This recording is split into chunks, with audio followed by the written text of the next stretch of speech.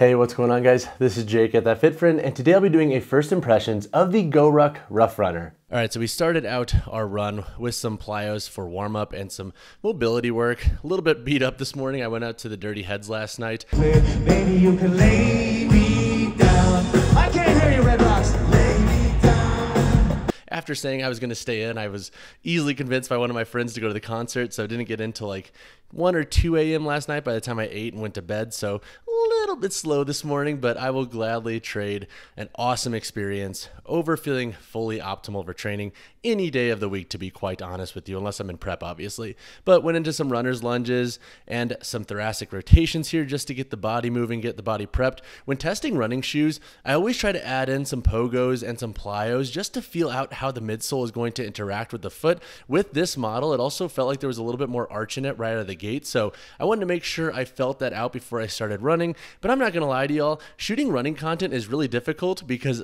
going to set up the camera every single time is a pain. So we just tackled a 5K in the shoe, and I have been super stoked for the Rough Runner because I like GORUCK products, and more specifically the Ballistic Trainer, both the low top and mid. So I was hoping that GORUCK would carry some of those features that they use in those models into the Rough Runner, and it looks like they did. So after my first run in these, my first thought is I like the midsole. So this model has a gradient density EVA midsole, just like the Ballistic Trainer. So basically up here in the forefoot, you have a EVA foam that's a little bit more responsive and plush. And then as you make your way back here into the midfoot and heel, you do have a slightly more stable material. Now, it's not so stable to where I felt like I was like rocking my heel on the ground, because when I am doing my slower runs, I am a bit more of like a midfoot to heel striker because of my long legs and slow cadence. I'm working on it, I know. But I didn't find this midsole at all to be off-putting, and I thought it was pretty dang comfortable, especially when getting onto my forefoot when going up hills. I really like the responsiveness of this shoe, and I think if you're somebody who likes a midsole that has a lot of bounce to it,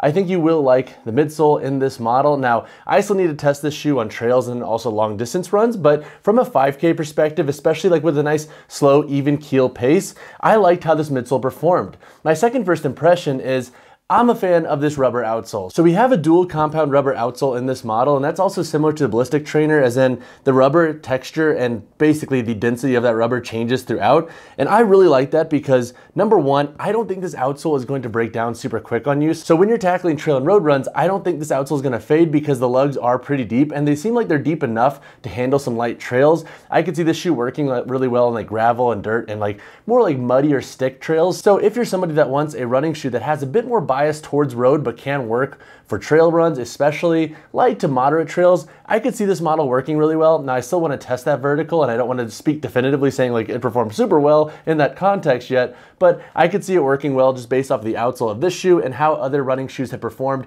in that same context. My third first impression with this shoe is that the upper is interesting. So for the most part, I like this polyester and TPU upper. It feels pretty good on the foot, and the volume of this shoe's upper feels similar to the Ballistic Trainer. So if you like how the Ballistic Trainer fits, I think you will resonate with the Rough Runner as well. My only gripe with this shoe, and something I would say be conscious of, is back here around the ankle, it is a little bit more harsh up here towards the top. Now, you have a little bit of a padding back here to help lock down your heel, but towards the top here, it is a little bit more rigid. And now that didn't bother me at all, and it didn't really rub into like my malleolus on the lateral or medial side of the shoe, but I don't think that that's necessarily going to be the case for everybody, so definitely something to keep an eye on with the shoe, and more specifically, just wear longer socks when you're breaking this model in, just to avoid that.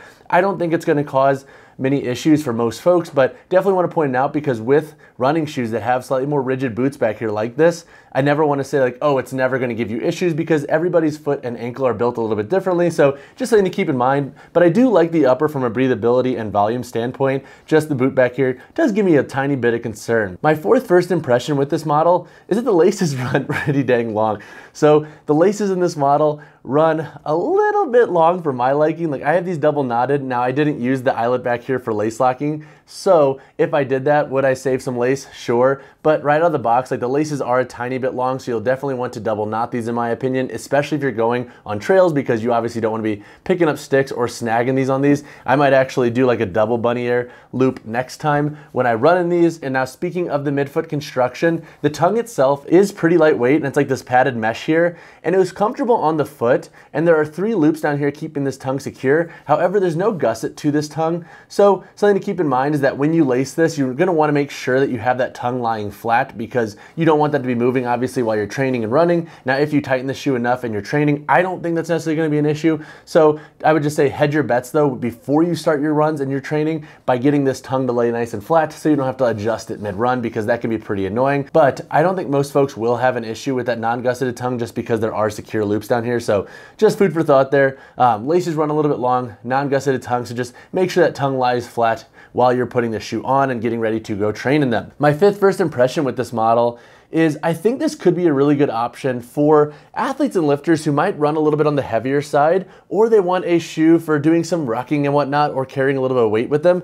Because this model has a slightly heavier build to it, and with a thicker outsole, I could see it working really well in that context. This shoe for my size 10 weighs about 13.3 ounces. Now from a running shoe perspective, that's a little bit on the heavier side, and that's why I think this model could be a good option for strength athletes that do carry a little bit more muscle with them, and they like a little bit more of like a structured, stable feel to their shoe that has a little bit more of like a density to it. And so if that sounds like you, this could be a good option to look into. And honestly, it kind of like, I feel like follows suit for GORUCK and their style of product. So that doesn't necessarily surprise me that this shoe does run a little bit heavier, because I feel like in the context of like having a really built out shoe for tackling different terrains, you're gonna want a little bit more density there anyways, because that will help hopefully prolong the shoe's durability.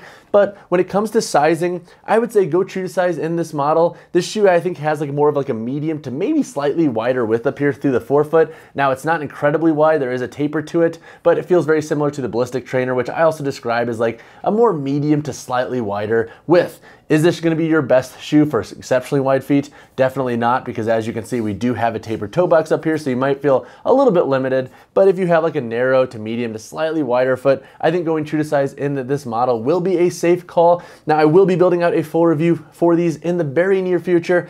I need more mileage in this shoe. I want to take them off road. I also want to use them for some bodyweight training, for some outdoor bodyweight workouts. So definitely stay tuned for that. But if you have questions in the meantime and you're planning on picking up a pair of these shoes, drop a comment down below or reach out to me personally and ask whatever question you might have. But as always, drop a like on the video, drop subscribe to the channel. I'll see you guys in the next one.